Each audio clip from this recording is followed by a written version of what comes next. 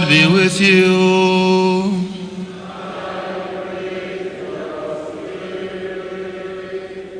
A reading from the Holy Gospel according to Luke.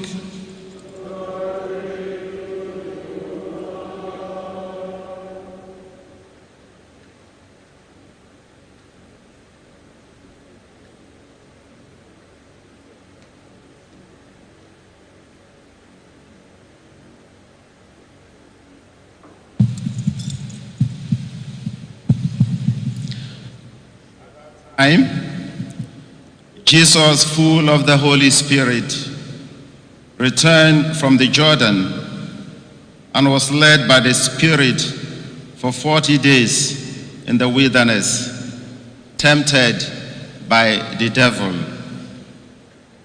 And he ate nothing in those days. And when they were ended, he was hungry.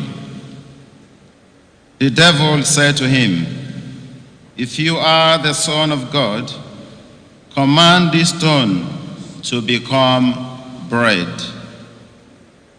And Jesus answered him, "It is written, man shall not live by bread alone." And the devil took him up and showed them all the kingdoms of the world in a moment of time, and said to him, "To you I will give all this authority and their glory, for it has been delivered to me, and I give it to whom I will. If you then will worship me, it shall be yours."